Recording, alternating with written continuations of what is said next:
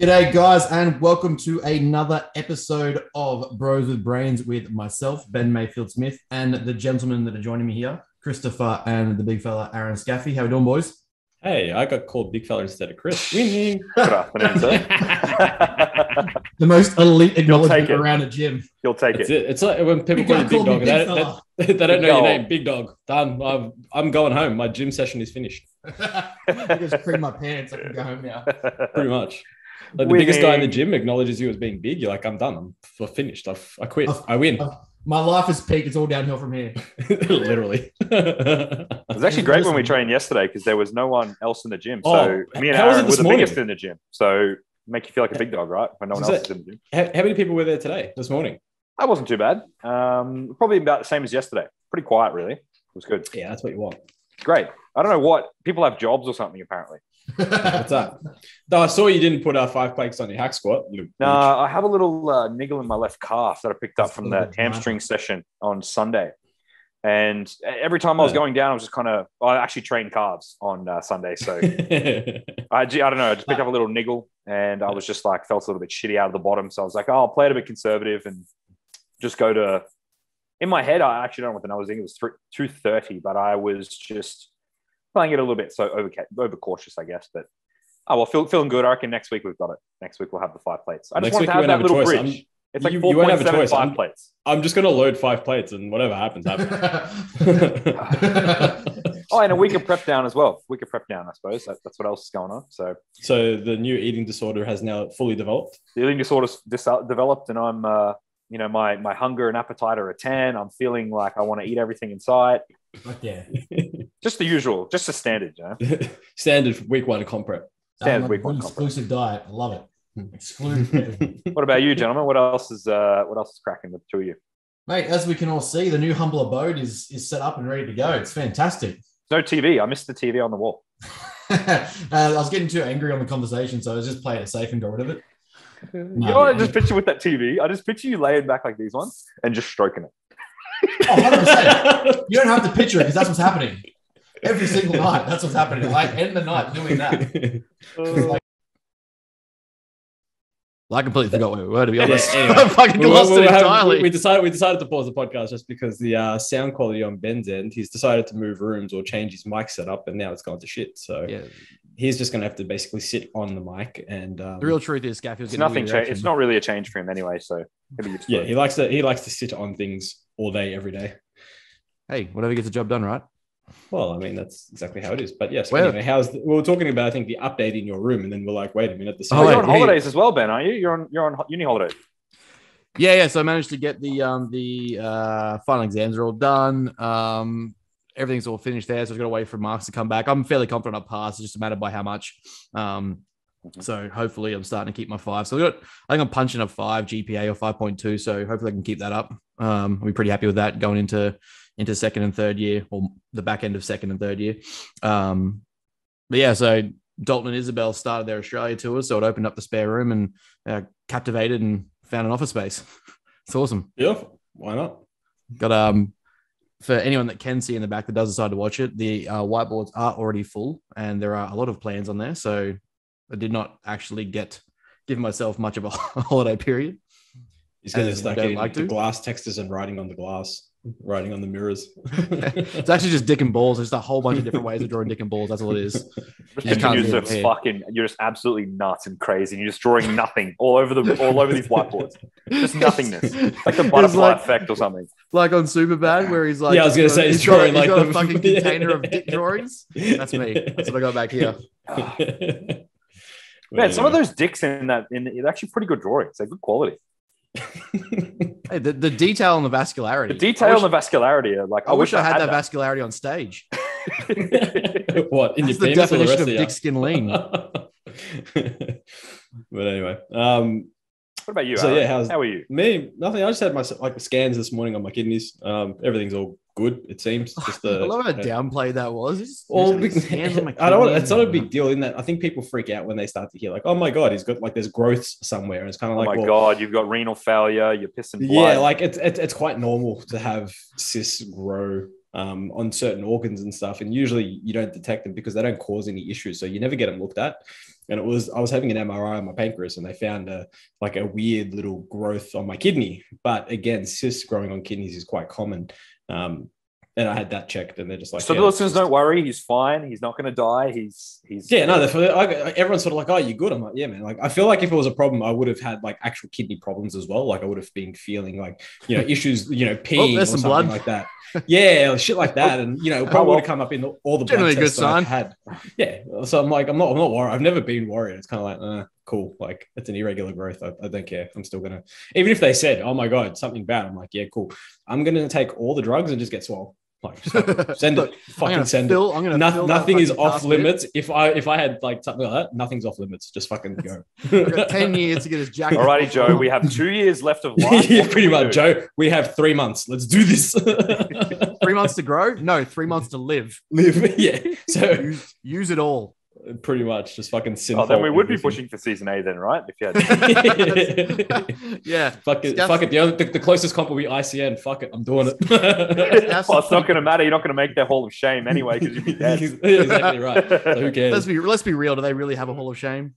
Oh, that too. It's too expensive. Too expensive. Man, I tell you, some of the ICN shows I've been to, especially the last one, there was this fucking Indian dude. His nipples on here were this long. I shit you not. His nipple, it looked like he was going to start lactating on stage. Please tell me, and he still won the division. Please tell me how the fuck on the judging criteria you can get up there and win with gyno in a natural show. Man, just had estrogen, bro.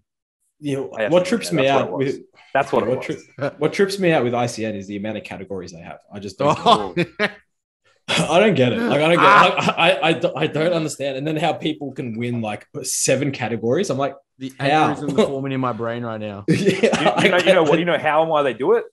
Because they love dollar bills, yo. Yeah, well, so it's like, do you have to pay entry fees for every single category? So your first one, I think it's similar to IFBB, but a bit worse. The first one's your startup cost, like that's your priority, like you pick your priority like division, and then subsequently from that it goes down to, I think, like, let's say it's $150 for your starting division. It goes down to like $100 per other one you do. So per person, you might be getting someone doing like, I've seen one guy do 5 different divisions in the same day, win them all, but he would have spent $700, give or take. Yeah, he's living the dream. I'm fucking killing it. All for $5 trophies. Yeah, I was gonna say, like, fuck that. Like, why would you do 5 freaking categories? Who cares? Do one. Like, but the thing to me is that the same 3 in the first. But it's only because I'm. What are you doing? You're doing classic bodybuilding. I'll do the main division will be classic open for class C. Then it'll be classic physique novice, classic physique first timer. Yeah. That's me and Dean had a little bit of a discussion about whether or not I'd do first timer, but I feel like I want to. So, and I'm eligible to. So, fuck it, why not? And under 90s bodybuilding. So we were going to do that. So we're going to scrap the first timer and do under 90s bodybuilding. Fuck, we still may. Who knows? Let's do it.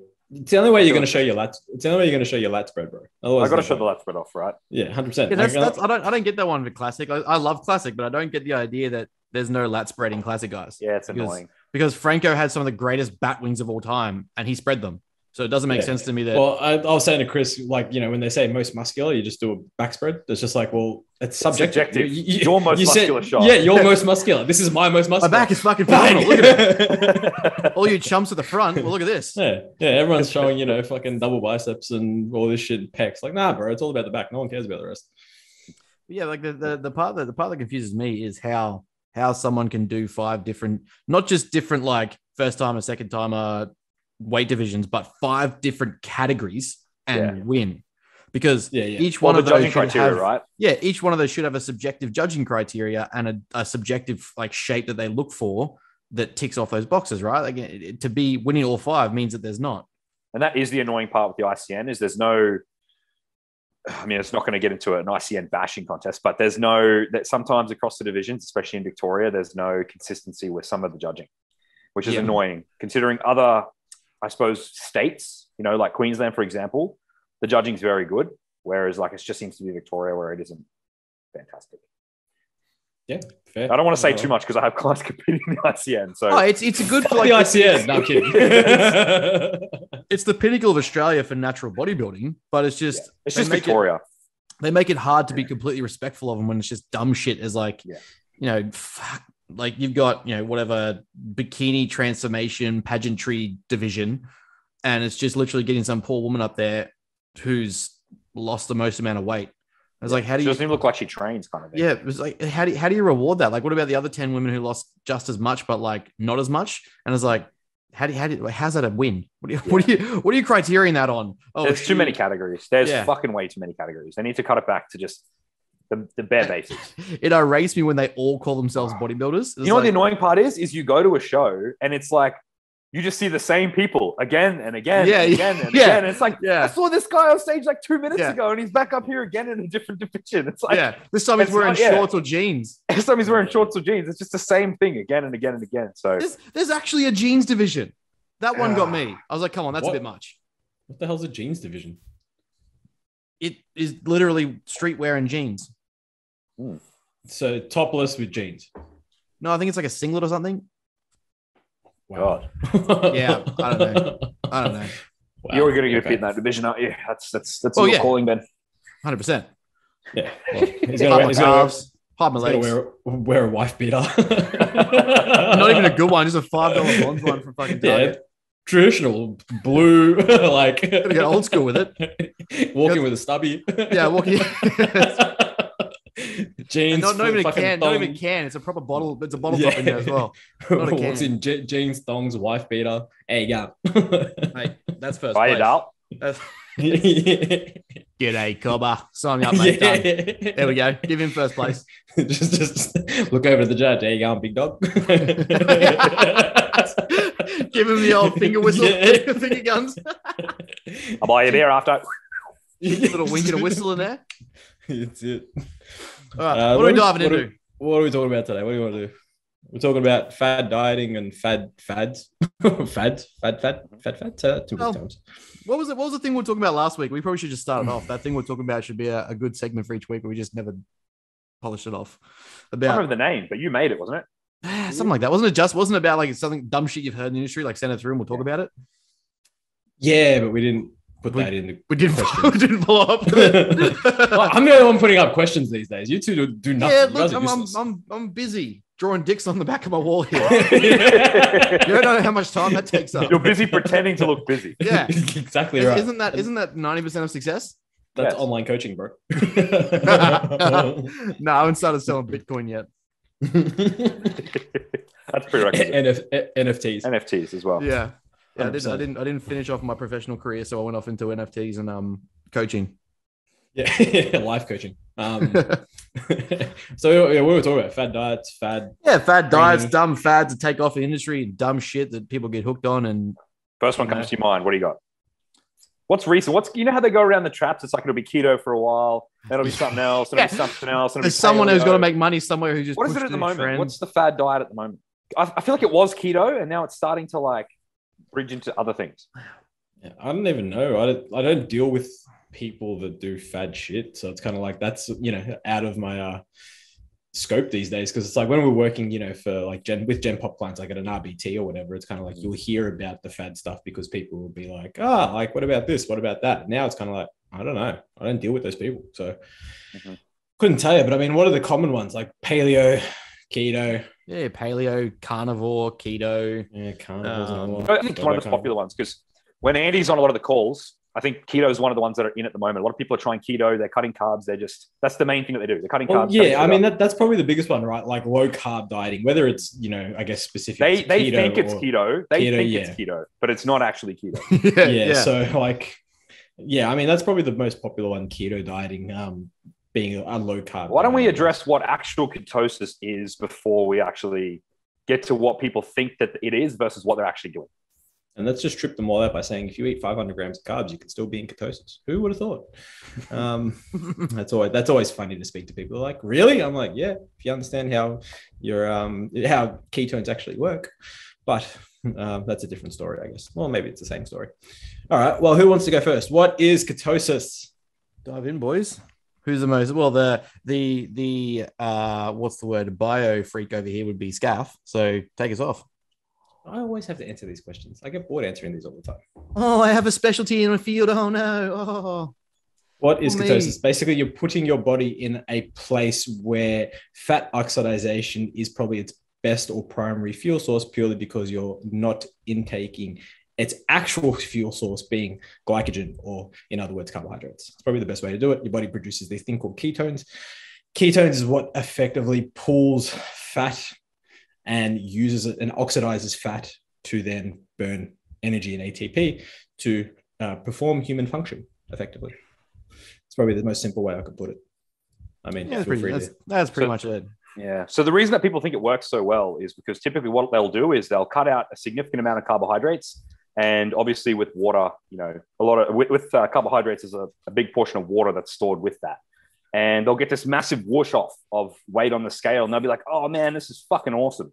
I'm losing weight. I'm losing fat. I'm torching fat. When in reality, it's just a fluctuation of just basically water that they'd lost from the carbohydrates. And then instantly, as soon as they put them back in, boom, go back up. And then a lot of people, what they actually think is ketosis is not.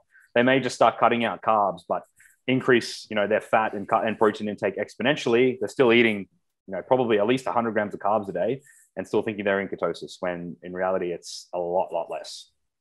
And there's a multitude of systems there too that are at play. Like when, like you said, understanding that intramuscular glycogen storage leads to intracellular hydration. So in and of that, you have fluid that's retained in the glycogen cell inside the muscle cell. So pulling out that and cutting out carbs is obviously going to lead to weight loss. But in doing so, as you've said, people then start to consume higher amounts of protein, which is going to lead to things like, although you might be in lower carbohydrate states, the body is going to move into states like glyconeogenesis. Yes. Yes. And basically, gluconeogenesis, and basically utilize proteins or muscle, amino acids inside the muscle, and convert that into glucose and carbohydrates for the primary efficiency of providing energy to the body. So there's still these other ways that we're going to go about it. And people are like, yeah, it's fucking sick. Yeah, you're either underperforming, you're under fucking fueling, and then the body is I guess, not capitalizing, what's the word? Compensating elsewhere by taking from things that you need, like muscle tissue, to fuel it. Yeah. Well, what happens? Performance shits the bed. Yeah, well, that's the thing. A lot of feel people like don't, trash. Yeah, a lot of people don't understand that. Especially, it always depends on the goal, right? But let's say, again, because we're gym bros and it's what we do, so getting jacked is the goal. In the pursuit of jackedness, like understanding the carbohydrates is your primary fuel source, purely because it's the fastest acting fuel source. So it's the fastest to come in and also the fastest to be used. So we can balance and offset a lot of these energy abundant processes by using or utilizing carbohydrates. When we don't give carbohydrates, like Ben just said, your body is going to go to this process we call gluconeogenesis, where it breaks down protein and converts it to glucagon. It basically turns it into glycogen. It turns it into sugar. Mm-hmm. Where does that primarily come from? Carbohydrates. Now, if you're only taking in the minimum amount of protein, whether it be 1.6 to grams per kilo, which we know when carbs are at a decent level, it can do what it needs to do in muscle building. However, take away carbohydrates and still only consuming 2 grams. That 2 grams now is worth much less because it now has to be used for many other processes in the body that carbohydrates would be used for. So you don't have that muscle sparing effect. So now you need to move your protein intake to maybe 3 grams, 4 grams per kilo if you're going to be doing this low carb to or no carb dieting, just because you need to fuel your workouts and your body and all its biological processes and biochemical processes via glucose or gluconeogenesis. So instead, fuck that, just eat some carbs. But then even dumber than that is you get people who think because they've cut out carbs as because they're either uneducated or unaware of the energy inverse out balance and then macronutrient makeup. You start to get people who just think consuming large amounts of fats are, well, I'm consuming fats. So it's going to help the body start to prioritize breaking down fat stores. It's like, not doing that. You can still be in a surplus, being in ketosis and just over consuming fats. You start adding slabs of butter or cheeses and like, you start adding things like extra bits of bacon and shit like that into your nuts. Like the sheer volume to only make like 1,000 calories from nuts is ridiculous. How easy it is to eat, but people just think, well, it's healthy food or it's saturated fat, so it doesn't matter. No, it does matter. You can still go in a surplus and store fat when you're consuming in ketosis. Well, that's the thing there, because it's still the overarching principle of energy in and energy out. That doesn't change. And as unfortunate as it is, like when people are like, not all calories are equal, it's kind of like, well, calories are simply just a measure. Like they're not anything else than a unit of measure. That's what it is. I hate when people apply fucking emotion or like behavioral traits to neutral content. Like, well, like as we talked about before, bodybuilding. It's maths. It's literally maths. It's like you can't say 1 + 1 doesn't equal 2 because it fucking does. Yeah. So this is how energy works and how the unit of energy being a calorie works. It's a number. It's a figure. It's neither right nor wrong. It is what it is. So the food that you eat to make up that calorie intake isn't the same. Yes, I agree. But to say that a calorie isn't equal or isn't the same, a calorie is just a simple unit of measure. That's saying like centimeters aren't the same. It's like, are you fucking serious? It's a fucking unit of measure. Like, what are you talking about? Yeah. You know what I mean? And then when people take in this extra fat content, they still don't realize that your overall calorie intake is still what governs what it is that you're trying to do, whether it be, cut weight, gain weight, whatever it is, right? But at the same time, fat being more abundant in calories per gram, meaning you're going to have to eat less fat to get more calories in. So compared to carbohydrates and protein. So it's kind of like, well, you're going over the top with all this fat intake, not understanding that majority of the time, fat, as unfortunate as this is, basically gets stored as fat most of the time if it's not being used for energy. So you're consuming high amounts of protein, which will probably be first in the hierarchy system of what your body uses as energy. Like it'll use fat to a point, but then that's also very taxing. And it's just going to turn around and be like, okay, well, we've done that. Now we're just going to go to protein and break down protein. You end up rendering yourself catabolic. When you're chasing anabolism, you don't want to be catabolic. Catabolic means you're using energy like a lot. And it means it has to grab it from either fats or protein, which takes more energy, which makes it longer, which is why you end up feeling like shit. Instead of just going, hey, here's some carbohydrates. Oh, I feel great.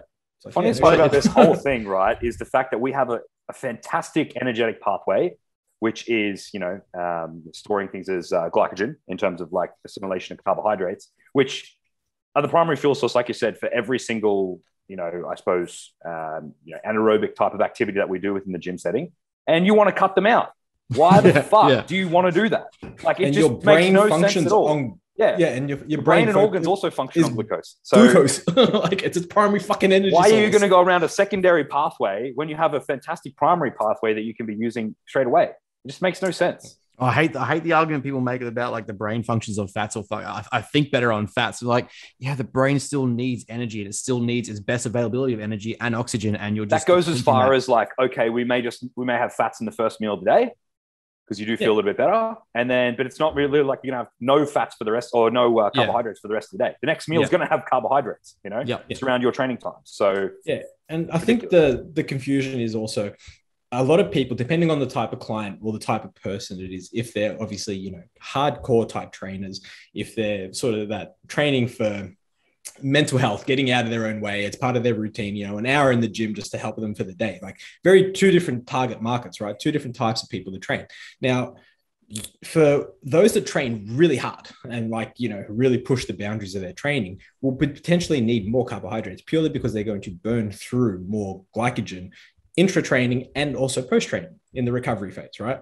Those that don't train that hard obviously don't require as much carbohydrates. So I think that gets lost in translation a lot, in that your carbohydrate needs are probably not going to be as much as you think, especially if you're more gen pop than you are if you're, I guess, the intermediate to advanced athlete we'll call it, whether it be, strongman, powerlifting, bodybuilding, whatever it is, or even, field-based sports that probably require the most out of everybody and probably eat the least, to be honest. But, it's a whole nother tangent. But like understanding your actual requirements of the three macros and understanding that, you can still lose or gain weight just by simply modulating carbohydrates and using like a carb cycle approach, which, I think a lot of us do, and makes it much, much easier to track and keep on top of.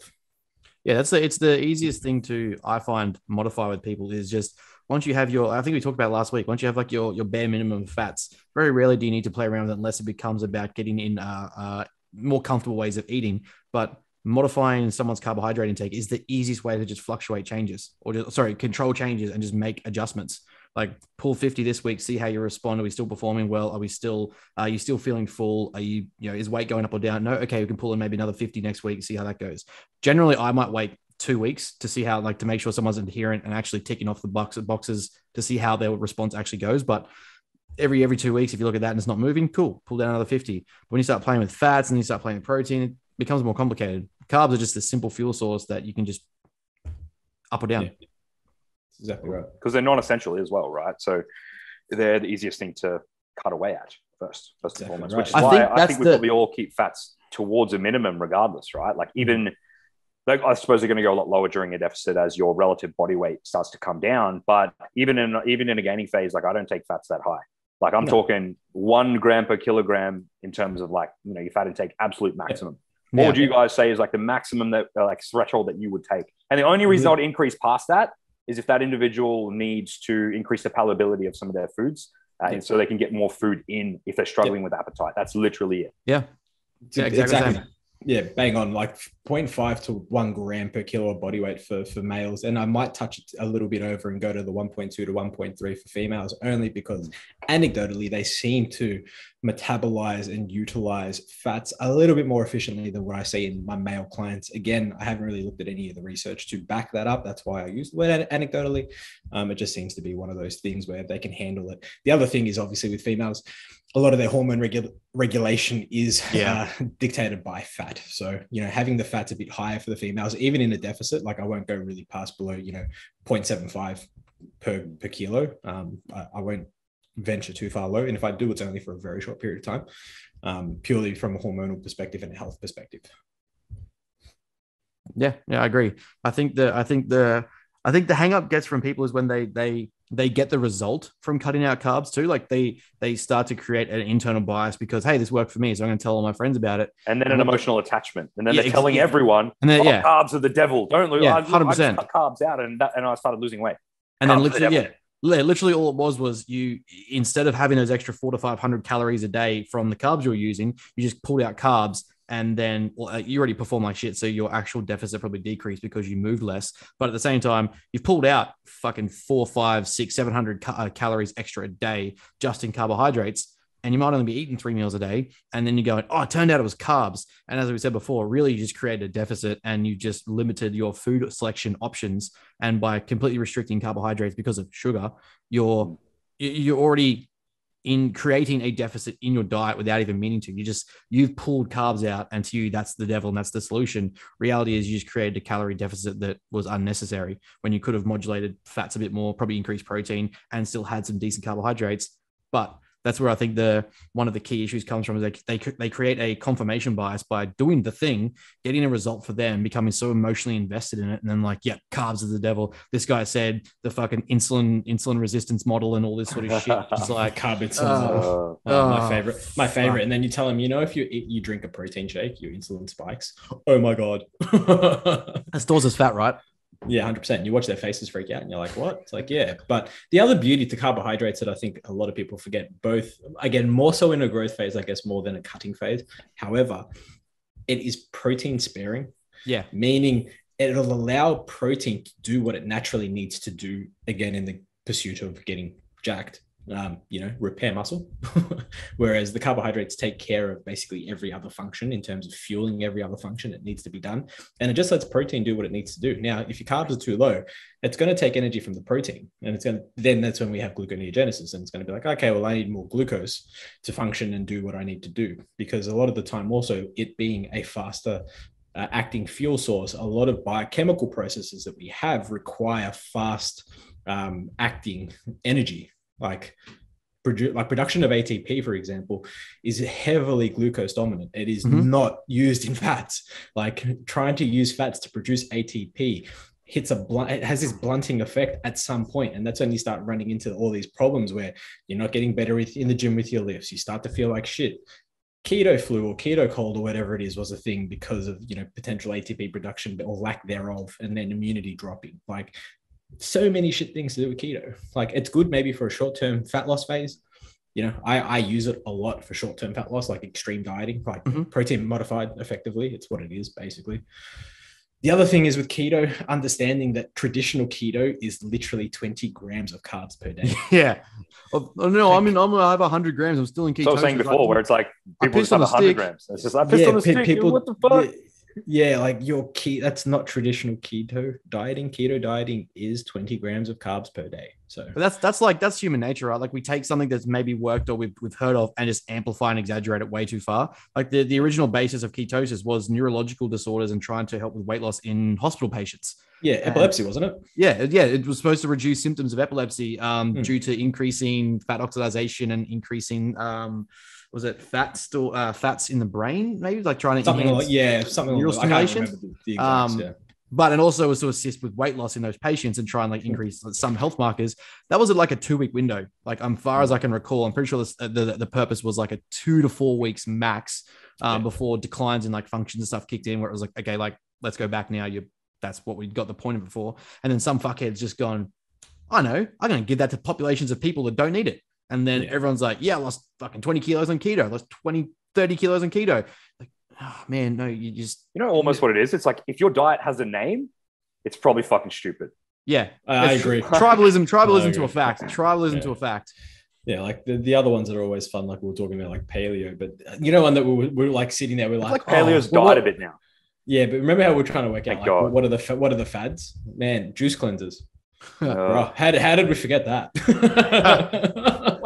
like randomly came to my head. Like, I need to detoxify and get on this 8-day juice cleanse. Hey, bro, why have you got that lemon in your water? It's detoxifying my system. Because apple cider vinegar is really, really good for you. Apparently, like I need to detox the thing that does the detox in my body. Yeah, exactly right. It's just like, for fuck's sake. Who would have thought we have a couple of organs that do a very good job of that to keep us alive, otherwise we would actually die. Yeah, in case those are wondering, it's your kidneys and your liver. But imagine thinking that we have organs that shut off or don't work because you didn't drink lemon water. Like, imagine thinking that, like, there's literally an off switch on a major I didn't have my lemon organ, water and the body's like, vinegar today. Yeah, but I woke up this morning, my body's like, you know what? Fuck you didn't give me lemon water today. I'm not working. You're not going to get a fucking liver. You woke up today and your liver decided to choose war. Yeah, legit. You know what? Today you're pissing blood. Fuck you. This is what you get for not giving me my lemon water. I was just fucking pounding cocktails like they're going out of fashion. Didn't worry about the liver then, or the apple cider vinegar then. That will save them. The apple cider vinegar will save them. Anecdotally, I sometimes felt good when I would do things like just like ice cold cucumber water, just because it was just refreshing. But that's also just like placebo of me having just like ice cold water. That's like dropping a lemon slice in a cold glass of Coke. You know how nice that is? Exactly. It is refreshing as fuck. Yeah, and you just feel good on it, but it's not like it's doing anything. But in these heads, people are just like, man, I put in some spinach. I put in like, surely you drink that and go, this tastes like shit. There's got to be something better to do here. It's just, like people want to jump on these fad things, and it's just because, some big note people are like, this really works. And it's like, cool. It doesn't do anything. It's like apple cider vinegar being a big one. We can see from the evidence that it might help with blood sugar regulation. Maybe. Some people it works. Maybe. Yeah. Some people it might work. Some people it might not. Cool. Like the research says that. Everything else that people think that apple vinegar, whatever it is called, apple cider vinegar does is horrendous. It doesn't do anything. It does nothing but rot your teeth. Like, it is bad for the enamel in your mouth. Stop fucking doing it. Like, you are just ruining your mouth for no reason whatsoever. Like, if you're at least going to ruin your mouth, have something worth ruining your mouth over. Max and Pepsi Max. Yeah, Coke. Like, fuck, soft drink. Like, not. It's ironic. It's ironic that things will define as toxic or poisonous, and then just find something else that's even dumber and drink that instead, but ends up doing worse things. And it's just like come in. Or like people thinking alkaline water like does anything, and it's like I put a rock in my water and now it's clean. People not understanding like I pissed in my water and now it's yellow. pH. Yeah, you can't change the pH of your blood, and if you did, you'd die. Yeah. Just saying. The body has homeostasis for a reason. We have these spectrums and these parameters that we live in for an obvious feedback reason. Loops. We're complex, sophisticated, advanced creatures that have evolved over like 100,000 years to be here, so that we don't die from things. And the body and people are just like, nah, I think I know better. Like, how much control do you really think we have over those? Yeah, Even like peak week for a show, we don't have that much control over our variables. Like we're not just a crossing guard. We're like, all right, carbs go here, fluid goes here. It doesn't work that way. It really doesn't. Yeah, that's a fun one for me, is seeing how much people try and like overemphasize what they can do in peak weeks and then end up fucking themselves. Like, don't get me wrong, I've not coached someone a peak week yet, so I'm not going to pretend that I've nailed it. But at the same time, people throwing in random shit, pulling out random things, deciding sodium has to come right down and fucking water has to do this. Carbs, no, we've got to wait till this time. And then there's just like shit like they'll introduce like burgers, like, oh, I missed my peak because the food was like off. And no, dickhead, you threw in fucking random food. Yeah, no matter which way you look at it, if the athlete's not ready 2 weeks before the show, guaranteed, regardless of what you do with a peak, is not going to do well. Yeah. It's almost like the more conditioned an athlete is, the more ready they are to take on a peak. In terms of like, glycogen loading and super compensation. They're just they're so much more sensitive at that point, right? The more sensitive you get, the better you can't argue you're going to enhance a fullness look or something like that when you're already still 4 weeks out. Like, that's not something you're already full. I know, I spilled over. Been less full. Bro, you're still fat. Yeah. why do you think you spilled over? You're just not lean enough. That's called fat. That's but yeah, it's just like all these weird little things. And it's like paleo diet, like. What's the other guy? The Liver King. That's the one. Oh, bro. He's intense. He is intense. Man, eating like raw liver and like goat's balls and shit. And it's kind of like... I saw one the other day. It came up on my Instagram Explore, and he was scooping out bone marrow from like goat's hoof or something. And I was like... And then he's talking about how like checking... that cholesterol is a bad marker to check in relation to heart health, and that there are other better markers. Like the other markers he suggested to check... He's right. Check them as well. But cholesterol still a really good one. It's not a mutually exclusive thing. No, it kind of like cholesterol is kind of still important to measure heart health. And he's like, he doesn't know what his cholesterol is. And it's just like, you should probably check because... What's also funny about it, just on top of that, because it made me think back to like the paleo as well. Because obviously, I suppose some of those foods with the bone marrow and all that shit would be classified as paleo food as well. Do you know what the average life expectancy was in the paleo? 35. Yeah. Like 30 years old and then you die. Yeah. Probably from like a we live longer now for a reason, right? Yeah. Like it's not the food you're consuming that's going to fucking reduce your life or extend your life. And it's just like this. It's modern medicine. And then this dude is jacked on steroids as well. Like he's It's kind of like what? Hold on. You're telling people to eat like this ancestral diet of raw everything. The steroids you're taking aren't exactly part of that era. Like they went there. He jerked off. They're all paleo. He just found a bull and jerked it off and just swallowed that, and that was like even then, it's still not going to work. Like, bro, I've been doing it wrong. Just so you know, bull semen does not enhance testosterone, so don't go and try that. Why? You should have told someone to try it and let us know. Anecdotally, so anecdotally, Ben knows. That's how we know. Yeah, that's how Ben gets jacked. I didn't recover from spinal surgery from procedures. So it's like, all these weird fads, and then the people endorsing these stupid fads, and you're like, bruh, like there's always money behind it. Look deeper as to why they're promoting what it is that they're promoting. People who went after what my health, like I remember when we were working at Nutrition Warehouse, and there were people, these customers would come in after watching like What My Health and Game Changer and shit. And I think it was on Game Changer. It was on Game Changer. The basic level of personal biases inflicting this movie, and they even got Arnold on there, bro. They even got Arnold on there. But then there was the one. It was a Game Changer. What's My Health, where it was like the guy tried to say that vegan did XYZ, and he has a vegetarian or vegan retreat. Oh yeah, that was Game Changers. Yeah, and I was like, the guy who endorsed it was vegan and had his own protein supplement company. Yeah, and everyone's like, bro, you have to acknowledge this. Like, it was biased, heavily biased. There's no issue there. Yeah, what? My favorite one out of that was they did the blood samples. Was it the blood samples of fat? Oh, and how much, when you eat the salad, or when you eat the was it the mince meat, the Mexican mince meat or whatever it was, like a burrito or something, and then they showed how much fat was in it, and it's kind of like, if you had a salad with a bit of olive oil, it would do the same thing. It's kind of like you really need to really cherry pick whatever they were fucking doing with that. It's just ridiculous.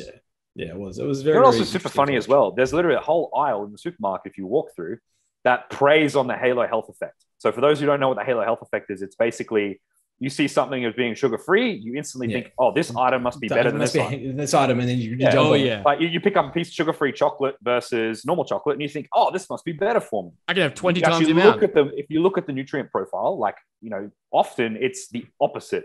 The halo health effect is real. It is real. That whole aisle. They'll do things like subbing out carbohydrates, like, oh, it's 99% low sugar or low carbs, and then they've just jacked it up with fats or something like that. And you're just like, man, like, what are you doing? Yeah. And then someone will down like 30 of them thinking, well, it's healthier, so I can have it, instead of just sticking to the one thing that they should have eaten and enjoyed that and tracked it. And then all of a sudden they're just gaining weight. But it's gluten-free. Cool. Gluten's in the calorie. That's actually funny you mentioned that. People think, oh, it's healthy. It must mean I can consume as much of this as I like.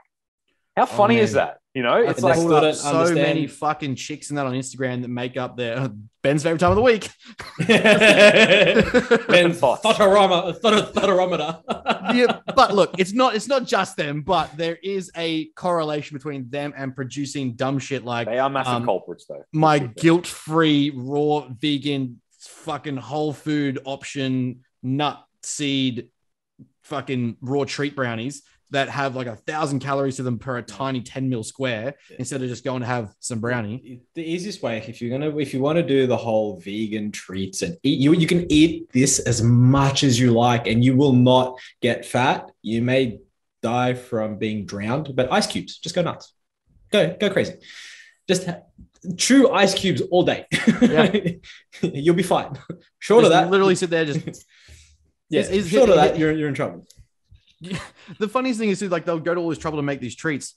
If Paddle Pop has 90 calories, go have a fucking Paddle Pop. Can't have that Paddle Pop. Didn't you know that's so bad for you, Ben? Don't spend 4 hours making these shithouse like you can't eat Paddle Pops, bro. They're so bad for you. That's fair. You can't eat one. You have to eat a pop. You have to eat a box of Paddle Pops. Otherwise, once you start though, you got to do all 12, and then you can't stop. Or you're gonna have. But funny enough is that would probably still be less calories than whatever the fuck else. Definitely, it would be for sure. When you look at like the ingredient list that ends up being these most unnecessary ingredients in like a brownie, it's like quinoa, fucking cocoa, and then there's like some other nib stuff in there, and then they start putting in seeds, and then they start putting in nuts, and then there's butters, and then they start putting in like, I'll put coconut oil because health. And then it's like 100%. 1,000 calories for a square this big of some chocolate peanut butter brownie. Get those medium chain triglycerides, bro. Yeah, they include peanut butter. Include the peanut butter for the triglycerides because, you just need that. And it would have been cheaper to get the chocolate chip cookies from Coles. It fucking would $2. $2 They're actually sick. I was going to say, and they taste better. Fucking, if you're in a growth phase, they're like 1,600 calories for the whole 6-pack. Done. Yeah. And they're so easy to eat. I love how you know that off the top of your head. And that's endorsing an eating disorder, Ben. You can't do that. I'm endorsing the shit out of it. When it comes time to eating 6,000 calories, you will figure out ways to do it, and you'll be like, Ben, how? And I'll be like, Coles cookies. Told you, you're going to slow down the absorption of McDonald's with the cheeseburger. That's how it works. That's what we're doing. We're adding fat to slow down the meal, man. You unwrap your burger and put another burger in it. Yeah, just on top. Just double it. That's it. That's how you're slowing down fucking absorption. But what else we got? What other fad diets have we got that we can talk about? Well, I mean, there's a really good one. Carnivore. Like Carnivore, me and Dot were talking about because he just finished his microbiome course, and that was a great time just listening to expand on that, because the amount of fucking morons that dive into this game talking about gut microbiome because they've picked one bacterial microbe that they know about. We've got to increase this one. And it's like someone did a podcast with a very, very intelligent person on this subject 2 weeks ago. Imagine trying to use a different podcast to plug your own podcast. What a dick. I did do it. What a real piece of shit. Yeah, what a real selfish jerk off. Did do the entire podcast on the I heard that podcast is still as good as this one, though. With a PhD researcher. That's the thing, is like when we're talking about paleo diet, the carnivore diet, and how like people get hooked on this, like, I just eat meats because that's all the body needs. And then you're completely limiting the nutrients and the fibers and the veg that are exposed to the stomach, feeding these different kinds of microbiome that even I have no idea about, but I know enough to know that you need to diversify nutrient intake to keep a healthy culture. You know what I love, Ben? I love that you said that you didn't know, because we don't really know. No one knows. Anyone who actually knows about gut health knows how. And I know enough to know that I don't know. Yeah. That's the best part. Knows how complex it is. That this fucking Instagram chick in her bio got gut health specialist is not a gut health specialist. Yeah, it's kind of like the only things we really know, like from the biome itself, is it needs to be diverse, or a better option for your biome is to be diverse. So different fruits, different vegetables, different meats, different whatever, to keep it as healthy as keep it as healthy as possible. There is a link between the gut and the brain. There is an interaction that goes on that we're not entirely sure about yet, but we can see that certain things influence each other when we do certain things or eat certain things. And that's really about it. Like, short of that, not much else is going in the bio. So if someone is selling you a gut health protocol that they say they think is going to fucking clean you out, it's got apple cider vinegar, it's got all these other random fucking things. It's not basically any naturopath, just fuck them off. put into perspective, if we look at, say, other sciences, we look at like chemistry, physics, biology, we look at all those things, mathematics, 2,000 years at least, bare minimum, that we're having people practice these fields and have developed their methods. When we start to look at things like nutrition, microbiome, and then we start to look at psychology, give or take this century, literally this century. So then when we start diving into that even further, and then looking at things like the interactions between the two, like Scaffy was saying, the brain and the gut, even shorter. We still don't even know enough about the brain. We still don't even know enough about the gut and microbiome and all the different cultures and all the different fucking types. Yet there's someone on Instagram with that in their title as a specialist on it because they did a 2-day course somewhere, when there's people literally spend entire doctorates and PhDs over 12 to 15 years trying to find out things. Still not know.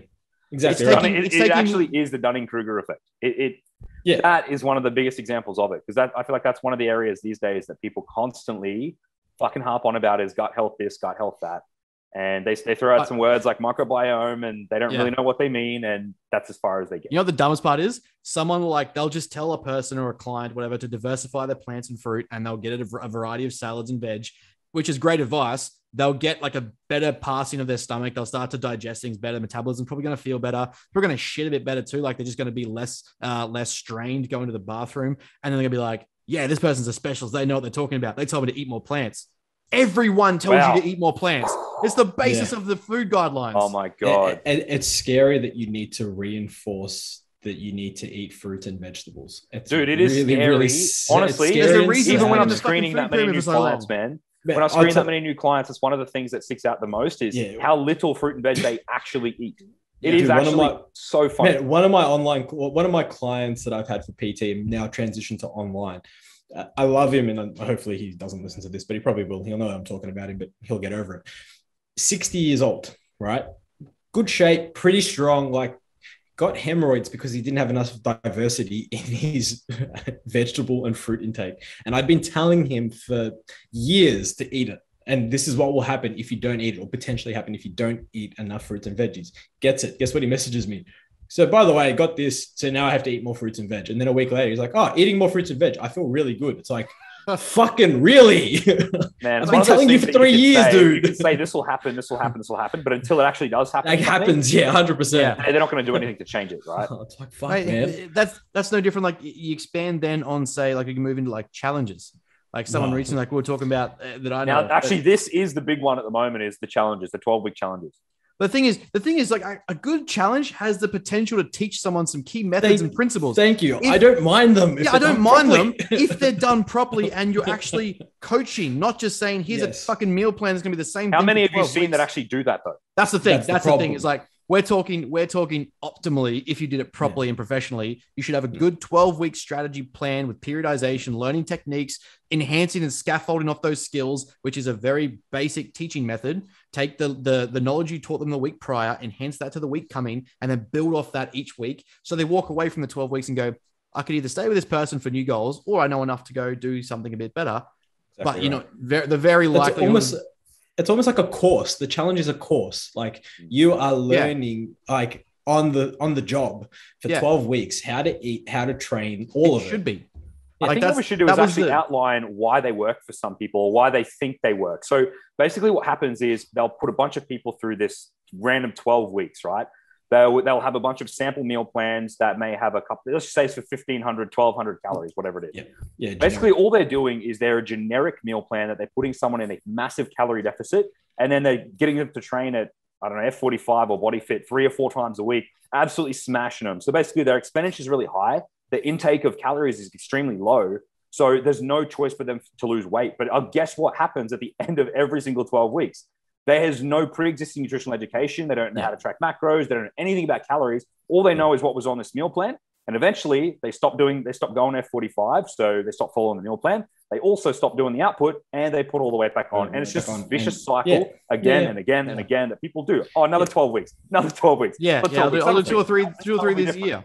See, that was the intervention I had. One of the control groups I've got going at the moment at FitStop is that it's not that their program is actually pretty good. I'll give it to them. Their program is actually pretty decent in terms of having different calorie options in terms of like, are you trying to perform and improve like strength to get stronger and like grow muscle? Are you trying to lose weight? Yada, yada. So they have options to, without giving specific meal plans, options for foods to eat. Here's how I would go about it if I was in a deficit trying to lose weight, whatever.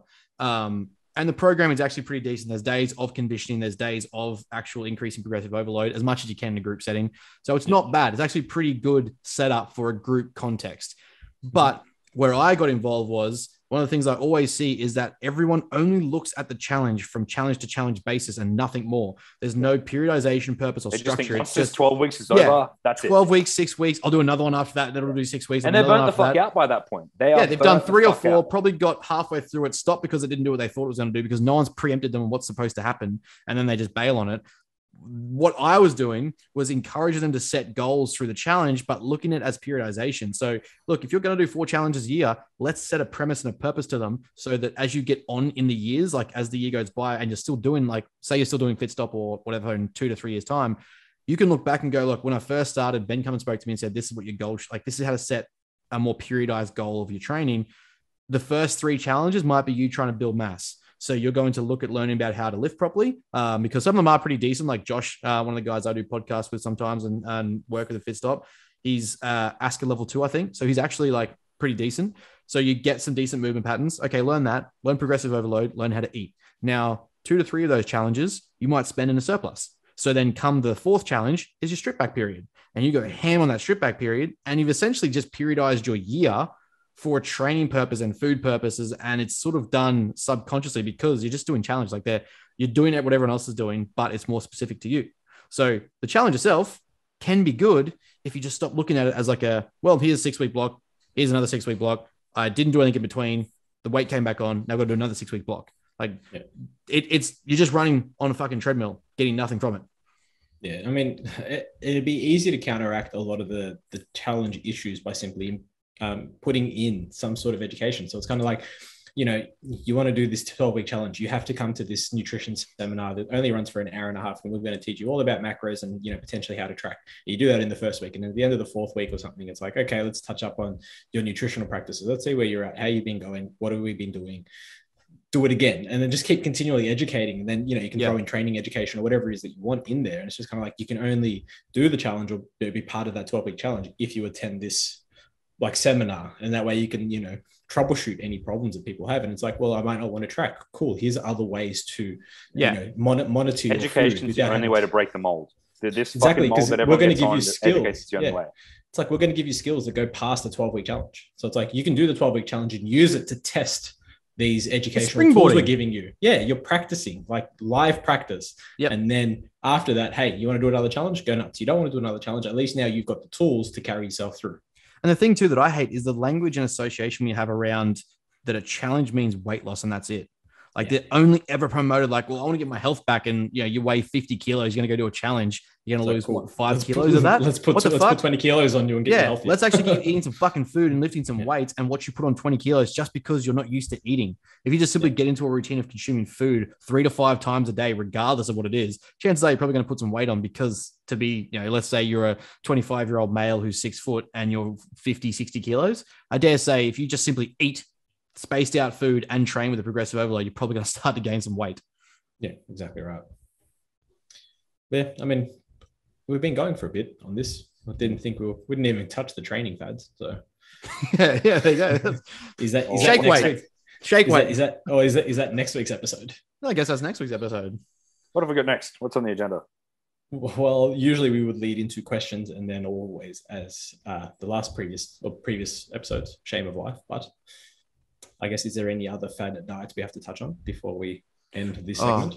I feel like we've gone for a long time on these. So what's all the fucking mum got made to do one. The blood type diet. No. Shake, The milkshake. like Tony Ferguson. Yeah, Tony Ferguson. Like, don't get me wrong. She had some medical conditions and had to have some procedures. So, like, fair enough. Did need to lose some rapid weight in a quick six session. Fair enough. But the thing that gets me, it's usually paired with something like Duramine from a GP. And it's like, cool, here, take this and take this.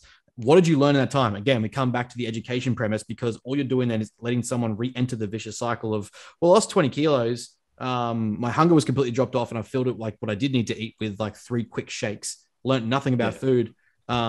Now I'm back to square one because Duramine's wore off. The doctor won't replenish it because it's speed, and I've just had milkshakes for 3 times a day for the last 12 weeks.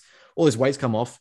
Now I'm off on my own and I'm eating again, and I'm going back to the only habits that I know, which was shitty food and like highly palatable food. Now I'm putting weight back on, and you just get stuck in a loop of cycles just because no education. Yeah, that's fair. I mean, I was going to say the other one that totally forgot about was the blood type diet. Like, oh, fuck. If you can say that aloud with a straight face and think that you should do that, go do it. Just go do it. The funniest thing was there was a study done. I want to say it was 2013. Don't quote me on that. They basically gave these different groups certain diets, and it's like this type A diet was given to this particular group. Actually, sorry, to all the groups. I'll take that back. They gave the same diet to all the groups and monitored these blood types and seeing how they responded. They all responded the same, and all their health markers improved. And it's kind of like, it was irrelevant of your blood type.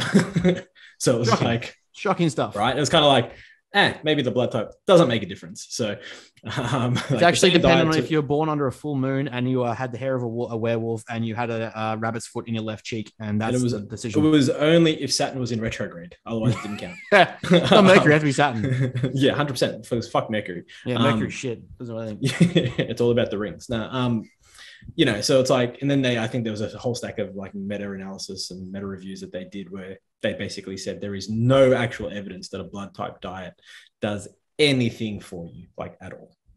It's literally the literal food nutrition version of the Myers-Briggs personality trait assessment. It's literally the same thing. Not an ounce of like scrutinized evidence supported in this at all. But we're all going to preach this as if it's science or it's backed by something. It's not. Yeah, well, when it sounds fancy, people want to jump on it. I'm an INFJ. Cool. And the biggest thing is just like, whatever diet it is, it's not the actual diet itself. It's just the reduction in body weight usually fixes biomarkers. So, lipid profile, how many people's cholesterol go down when they lose 5 kilos, Yeah, it's like, who would have thought dropping visceral fat was healthy? Who'd have thought swapping out high palatable foods for large amounts of veg, salad, and fucking fruits was a good thing. I don't want to do that. Eating vegetables is shit. Yeah, eating it regularly. I'll do a greens powder though. It's like when you watch a TV ad and it's got like the shakes, or it's got like a supplement, or it's got a training machine that they want to endorse. Those cheesy TV ads, like AppCircle Pro. Yeah, but then always at the bottom it says in conjunction with a healthy diet, or in conjunction with training. If you're doing the diet one, it's kind of like no shit. Like anyway. Must also be in a calorie deficit to be effective. Oh fuck. Yeah, it's like the man shake that everyone's raving about. Yeah. Everyone's going nuts about it. It's kind of like fucking. It's a meal replacement shake. It's nothing special. Like I said before, anything that has a name is likely fucking bullshit. Blood type diet, man shake diet, Tony Ferguson diet, paleo diet, fucking keto diet. It's all bullshit. So they all follow the same. They all work for the same reason, right? Yeah, exactly right. Insulin model. I feel like that touched a nerve with Chris, which was exciting. I'm kind of just because I hear them so often. So because I still do coach some Gen Pops as well, so I hear it quite a lot. And then also too because Andy does a lot of calls with a lot of Gen Pop clients. Yeah, and they're just going about things so wrong, and it's just I just get so overhearing it because it's just like, how fucking stupid can you still be? Like, but even still, like I guess on the internet you can find anything, but you have more technology and information in the palm of your hand now than ever existence in the existence of humans ever exists in the palm of your hand. I suppose that's also the problem as well. Exactly right. That is. It's a catch-22. Yeah, exactly right. We won't get into that because we'll be here for another 3 hours. But let's move along and cheer Chris up because he's very, very, very rowdy right now. And I like it, but we got to make the big boy happy. So let's move into a fuck, marry, kill because apparently that's what we do these days. And this will be a fun one. Trend, test, or masteron. See, you already cheered up. Look at him. It goes, guys, watch YouTube just for this segment because he just smiled. It's the first and last time you're gonna see Chris smile. I'm killing Trend for sure. I'm killing it for sure. I'm going to marry Test. No, Test. Yeah, okay, yeah. Well, you kind of need Test, so I'm going to marry Test, and then I'm going to fuck Master. Fuck Master. I think we're all doing that, right? Yeah, no, I'm actually going to marry Masteron because it's my favorite drug. Yeah. I'm going to fuck the shit out of Trend. I'm going to fuck the shit out of Test and kill Trend. So, would you rather be hot forever with no fan or aircon, or be cold forever without a blanket? Just a little cultural fact, guys. This is why the population of India invented curries. So I'll be hot forever and just eat a lot of spicy food. Sweat creates a natural flux, a natural flow of air. I'm going to be cold, actually. I don't like the heat, bro. I'm not a fan. I'm trying to think. Would I rather be hot and then would I rather be cold? I think I'd rather be hot. Well, then I got an excuse for my small dick, so I'll be cold. Yeah, no, I prefer the heat over the cold. So. I hate feeling hot. It's just. Well, is water nearby? Is water an option? Like, can I dive in a pool? Is that a thing? I mean, it doesn't. Like I said, these aren't that specific, bro. Because it's fucking hard to warm up when you're cold, but you got no blankets or anything. But you can offset cold by water. Yeah, I suppose it depends how cold it is, right? It'd be easier to be cold and heat up than it probably would be to be hot and cool down, right? It's true. Yeah, maybe.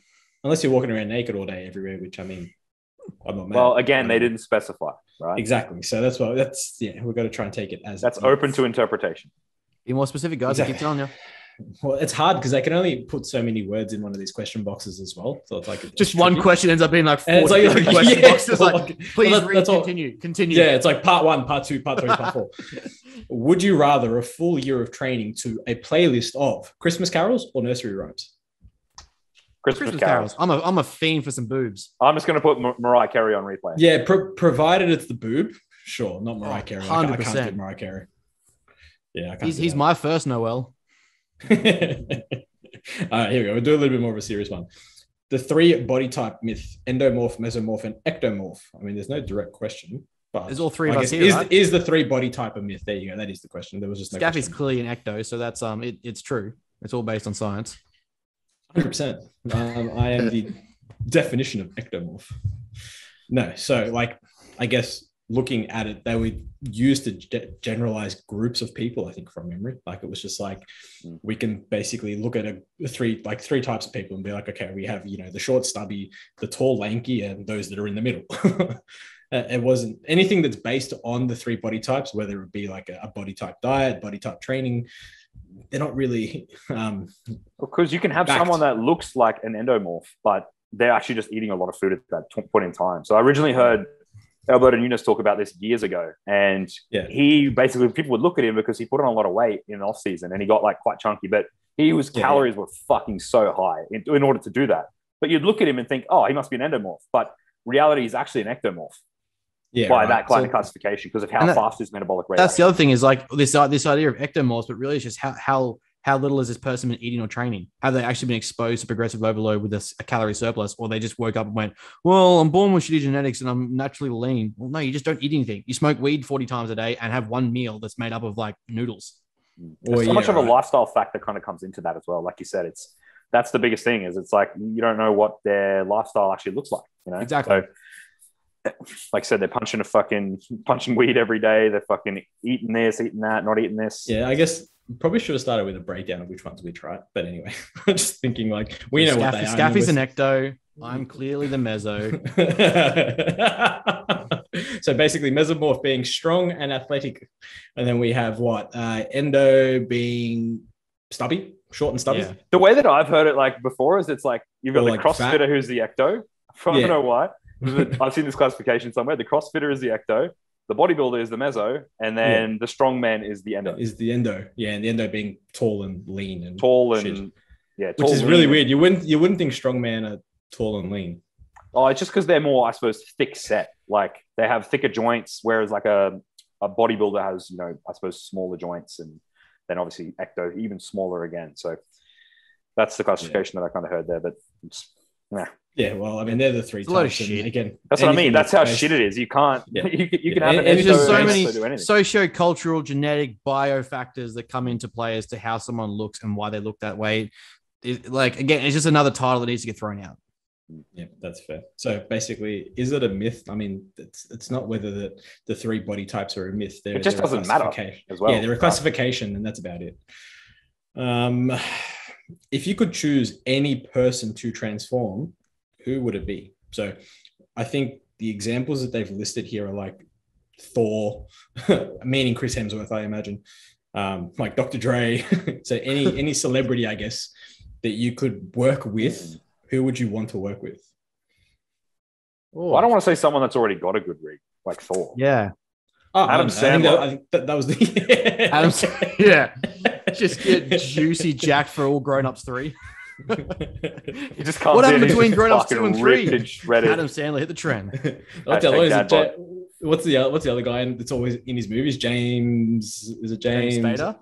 No, is James Spader? No, the fat guy. He does. Oh yeah, I know the one you're talking about. I don't know his name. Yeah, the King of Queens. Yeah, that guy, whatever his name is. I want him. It's a fucking funny dude, though. He's good. Yeah, he is funny, but I'll get him fucking lean and shredded. Oh, actually, you know who I love? Vince Vaughn. Vince Vaughn's why? Yeah, I think Vince Vaughn would be mad. A Jack Vince Vaughn would be sick. Jacked Owen Wilson and just do a Wedding Crashers too. Yeah. Well, I just figured that it'd be like, it's kind of like a package deal with those. Yeah, it's part and parcel, right? Yeah. You get Vince Vaughn, you get Owen Wilson. So yeah, right. I'll take Luke then. I like Luke. He's funny. I'll go Seth Rogen. Yeah, fair. But like, Jonah Hill, get him to keep smoking. Jonah Hill's already done it. Yeah. No, it would be yeah, I mean that could work. I guess, is there any real like top celebrities though that you'd want to work with, like A-listers, cream of the crop? Any of those guys that are like making drastic transformations have great work ethics anyway. So I hate these fucking celebrity trainer like claims of like this coach transferring these people.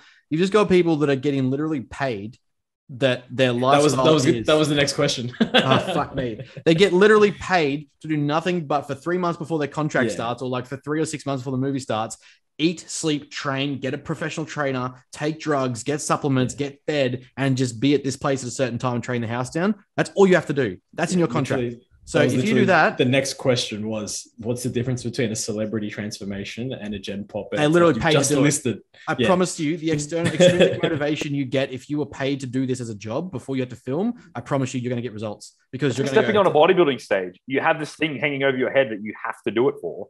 Yeah. There's a big difference between have and want. Yeah. So like a lot of these gen pop guys, they want to do something, whereas they have to get in shape for this movie role. Like it's not who does. Yeah, actually, I changed my mind. Who I want to do for the celebrity?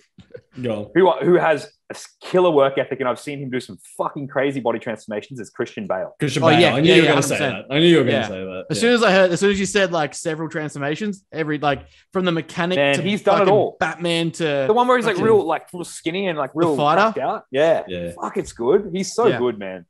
Yeah, he is good. I think for me, like if I was to pick a celebrity just to work with, it'd just be like Johnny Depp.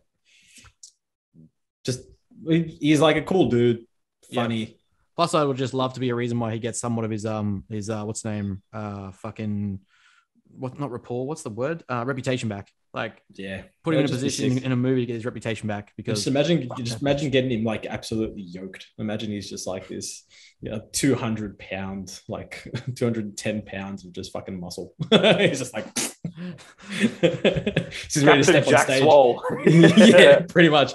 He just like stands next to Sean Clarita and he's like, what? The next fucking Pirates of the Caribbean is just him, just like fucking invisible lats. Yeah, Captain Jack Swole. Captain Jack Swole. Yeah, it's Captain Jack Sparrow's brother.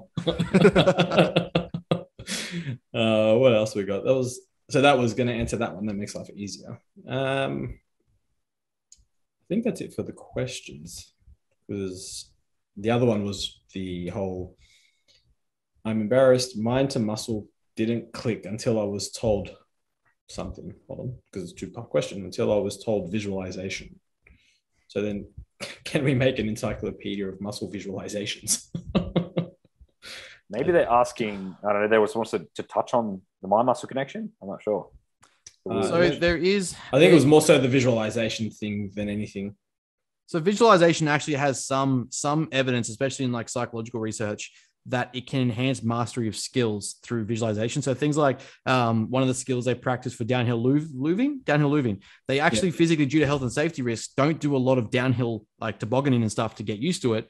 They work in like G-force environments, and they work in like things that replicate the actions, but don't directly do it all the time. So one of the things that they do a lot of is visualization of the slopes, the speeds, the way they should turn, the way the body should move, interacting with their head about how something's supposed to look.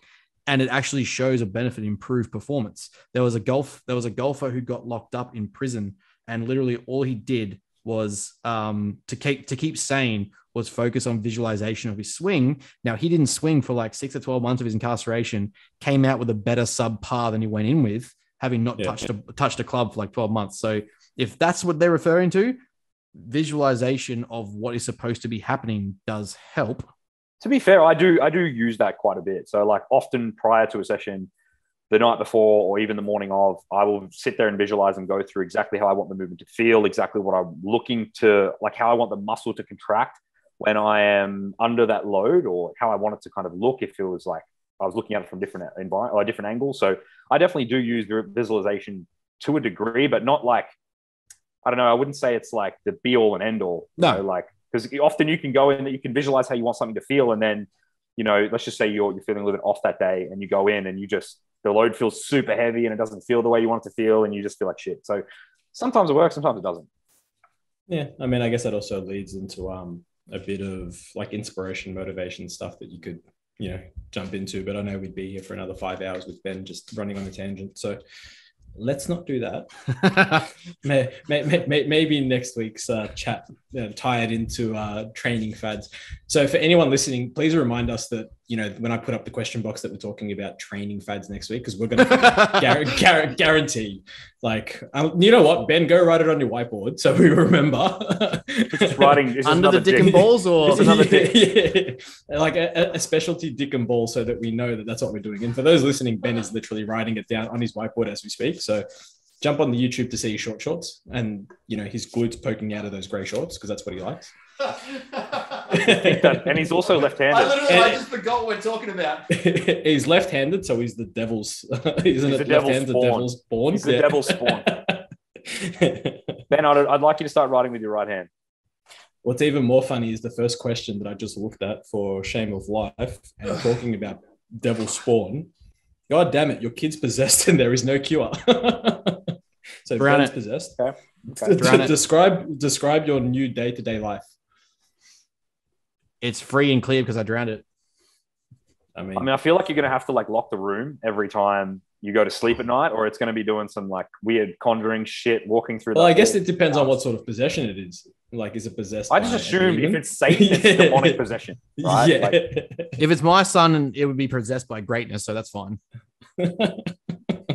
Like possessed by like a gay angel. Oh, hey, Dad. Hey. I mean, it could be interesting. Like day-to-day life, if your son was possessed, or I just assumed he's trying to kill you because he's satanic. I don't know. He's trying to kill you for whatever reason. I don't get in those movies. Just punt the fucking thing. It's just like, no, it's like, what's that mean? Jokes on you. I'm into that shit. Well, now I can't hide my erection. Here we go. The first movie that gave you those strange feelings. Bruh. No, here we go. Ben's got a story. I think I covered this already.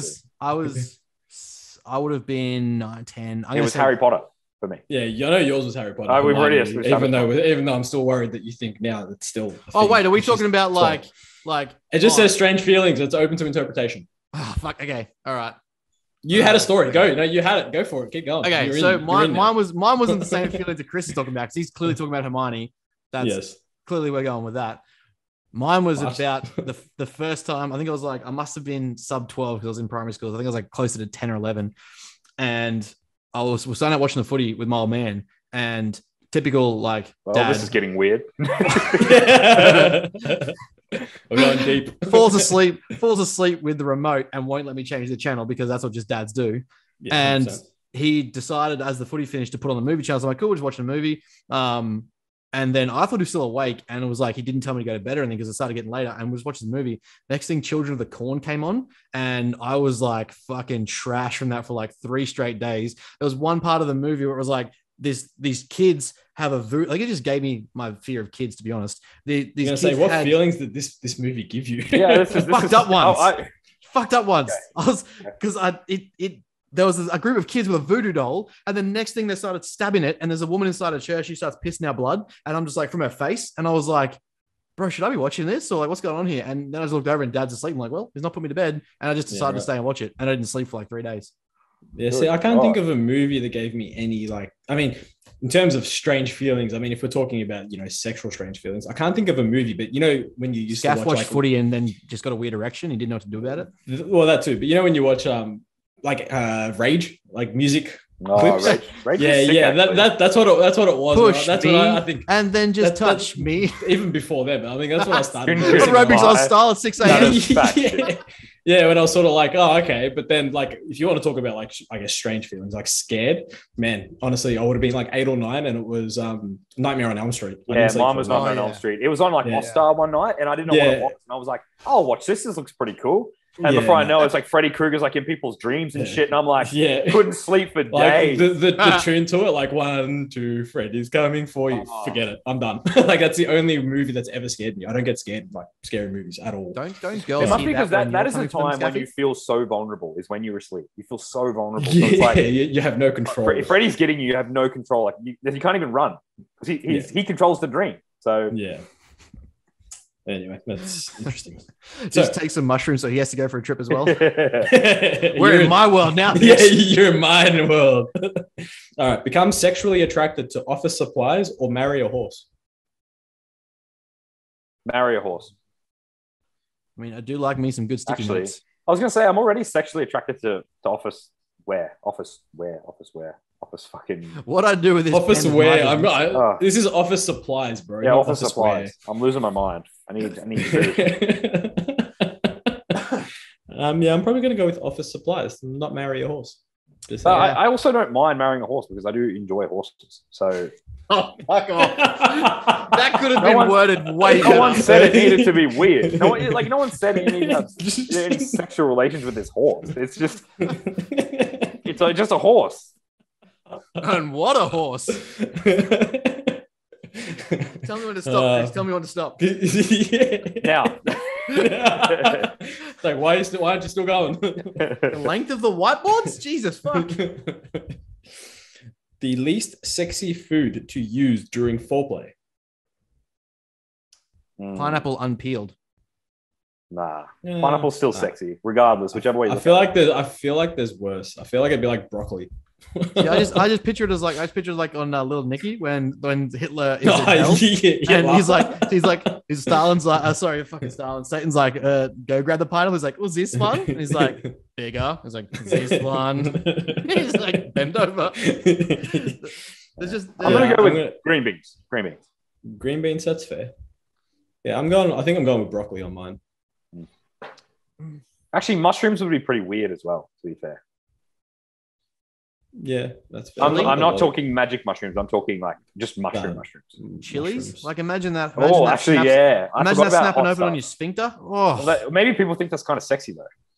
Oh, that's cool. That's fucked. I'm too scared to Google that, so I'm not going to try. Don't Google that. Waffles? No. The blue kind? Oh. Yes. Someone had to go there. Do not, for the life of you, search that. I'll do it. Welcome to the late 90s and 2000s. I think every dude had that on their phone at some point, just to show their mates. It's like, how fucked is this, bro? The internet was an interesting place in its first conception. Oh, it's fucked up. Fucked.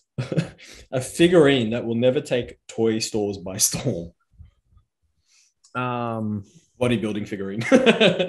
That's pretty much every action hero figurine, though. That is every action hero. I'm going to say something like Shawn Ray. That's what annoys. It annoys us when we talk about body image issues and how women girls get subjected to like these unrealistic standards. I had a fucking Action Man figurine at like 7 years old, He-Man figurine, and then there was like an Arnie playing Conan the Barbarian. Literally, He-Man is fucking yoked. Yeah. Hulk, Dolph for Lundgren, fuck's sake. Hulk and Goku. Yeah, bad. Yeah, mine began with Dragon Ball Z for sure. So Goku, Vegeta.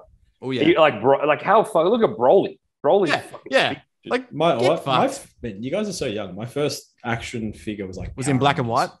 Yeah, it wasn't black. It was black. Had a black and a red Power Ranger. So even Power Rangers were like a little bit yoked in some of the episodes. And when that Pink Ranger took off a helmet. Yeah. Well, I mean, they were definitely Ben's first memory of a strange feeling. Yeah, we're going to strange feelings now. So yeah, I'm going with a Shawn Ray figurine for you guys. So that's not taken off anytime soon. What do you got? What's her name? Clementine Ford figurine. What do you got for us, Chris? I'm going to go with something like.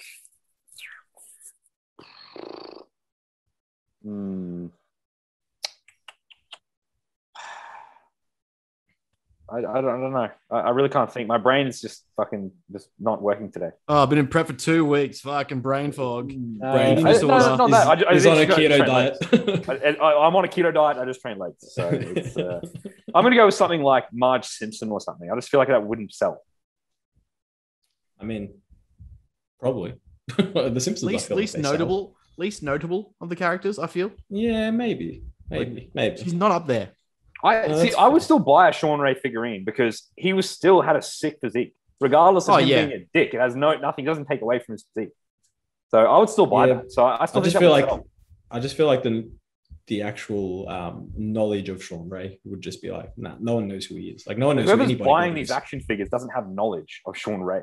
That's what I'm saying. That's why I picked Shawn Ray. Oh, muscular man, I'll buy that. You could pick any bodybuilder, but if you saw like a Ronnie or an Arnie, you'd be like, I know that person. I've seen them somewhere. Like no one has seen Shawn Ray anywhere. So it's kind of like Shawn Ray. And Shawn Ray. No one likes Shawn Ray. So it makes sense. I feel like Scaffy's got an underlying issue with Shawn Ray. Who doesn't? Got something against Shawn Ray. Dude the dick. He's a fucking moron. Which movie would you use to describe your adolescence? Oh, Flashdance.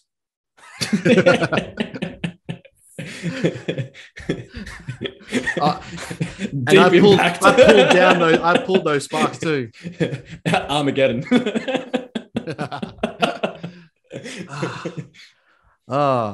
American Pie. Very good. Well done. Yeah, very good. I was gonna say you can go. I was literally thinking Eurotroop. I've never been to Europe yet, so Van Wilder. I wish. Oh, I mean that's not really adolescence either, then, right? Yeah, that's going into college years, and he was there for like 7 of them, right? He's still there. What are you talking about? This is sick, boy. Fuck. Which American Pie, to be specific? Has to be the first one. Oh, first one. Your OG. It stops.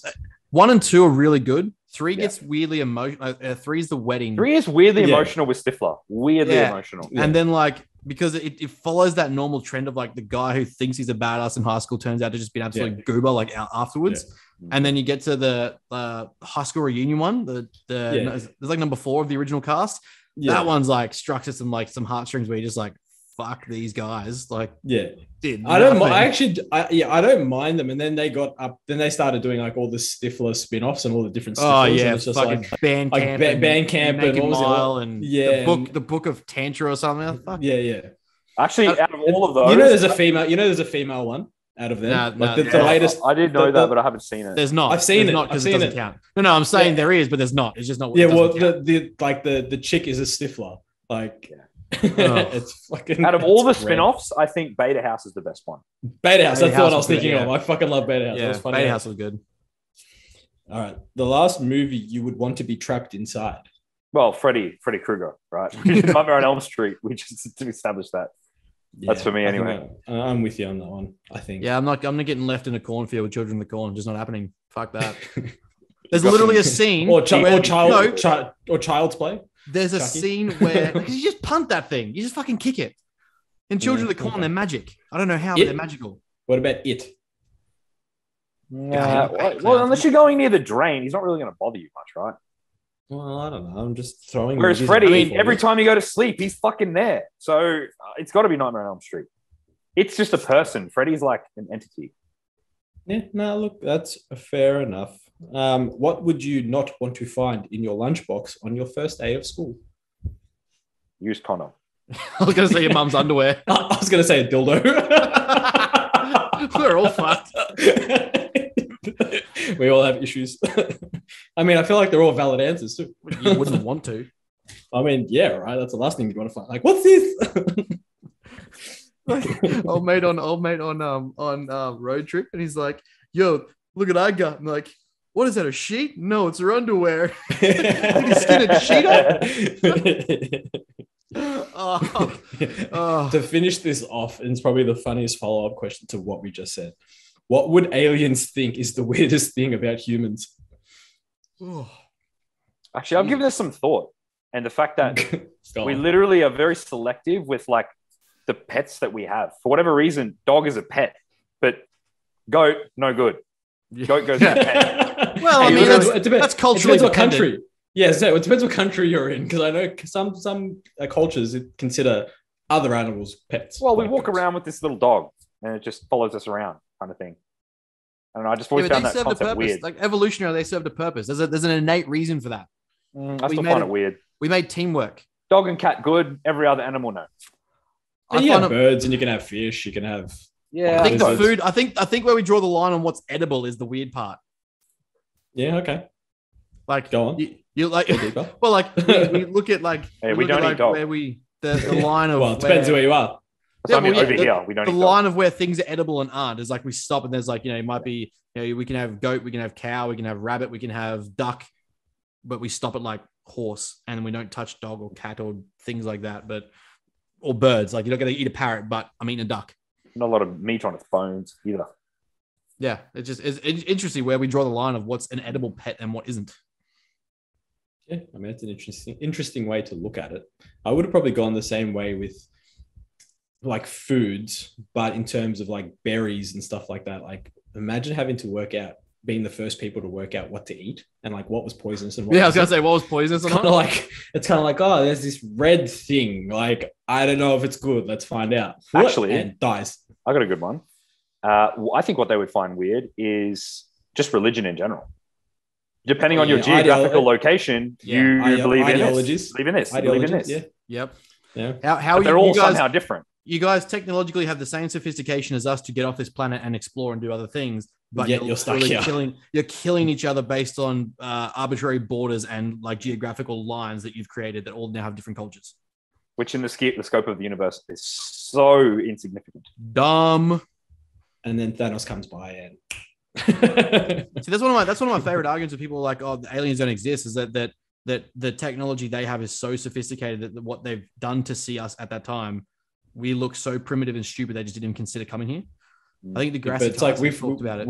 We've traveled to space. Like, we've clearly got the technology to go to space. So yeah, now we just need to go further. No, anyway. Musk is wrong for wanting to go to Mars. Shut up. Is this another talking topic for next week? Billionaires should be able to do things with their money. Apparently, Ben's got something against space travel. No, I love it. I mean, you love space travel. You still got something in your bonnet about it. Yeah, people that don't like space travel, don't understand economics. That's fair. Well, should we leave it there then? I think we've been talking for a while. That's a good one. All right. I don't get that after I perform. High five. It would have been cool if you had to actually like line that up. Like, yeah, it's just like, yes. I've just got randomly a top hat right here. I guess before we do leave, as always, should ask if anything's happening. I know Chris is still not doing his course stuff yet, which is what he's going to say. Well, it's technically not like it's not being delivered like that per se. So it's more so delivery through like an online portal. So yes, basically I'm just going to continue working on it until all the modules are finished. Then I'll go through and record all the content for it, and then I'll have you done any work on it since last week's episode? I've actually done a lot. I did a lot of work on it. Yeah. Okay. I'm making progress. I am currently 35% done. 0 plus 1 is 100%. I want to see these KPIs. So I'm 35% done, effective as of yesterday. Benny boy, what you got going on? Much? I'm still taking clients, so definitely if you are looking at any sort of changes before Christmas, especially, don't wait till the new year for that shit because it's dumb. Get in now so we can get started and actually start learning some behaviors to enjoy Christmas and not have to. I've heard already people saying they're waiting till the new year and giving up. I was about to say, should that be the topic for next week? I mean, you can't keep adding topics to the week, mate. We've only got one episode. Well, if we make a list on your whiteboard next to the dick pics, then we have things to talk about each week. I 100% drew a dick too. 100% drew a dick. That way we can reel them So up. we're forgetting next week what that actually was. Yep. So that's already as long as you rub that out. Maybe I'll write it down on my whiteboard behind me and be like, okay, this is what we're talking about. But yeah, so definitely reach out. Let's get things going if you are interested. And as the whiteboard behind me is showing, not related to dick pics, I am starting to map out the short course and get that started. So the goal is to have that done by Feb. So it's ready to roll out and be tested and baited and looked over by March and have that going before I go back to uni. So it is pretty much the fundamentals of success mapping that I understand it as and think that are applicable to not any specific field, but are just the fundamentals of what people misunderstand, need to learn, and should include or attribute to their behaviors. I dig it. And I've just got a mentorship going on starting next year. So if you're wanting to learn anything specific, if you're a coach, a client, or just a gym junkie and you want to learn more about a certain topic, we have 3, 6, and 12-month options. Hit me up and we'll give you a little bit of a phone call and see what you want to do and see if we can tailor it to you and your specific wants and needs. And also I have suggested to Chris to run a 2-day seminar at a gym, but he thinks he's not going to have enough brain power. So I think we should just all give him shit. So everyone jump in his DMs and give him shit because we want to do a practical. Just do like 5 minute trend before you do it. Just give him T&E. Fuck it. I'm going to be like, by that point, it's going to be like fucking, I could be like 8 weeks out, 7 weeks out. So we'll see. No, if I have the brain capacity to do something, then yeah. Just talk to Dean, switch to keto so you get more brain function, cognitive. My first priority is inside out conditioning. Yes. Okay. Is what? Inside out condition. Oh, right. I was like, dick skin lean is what dick skin lean, basically.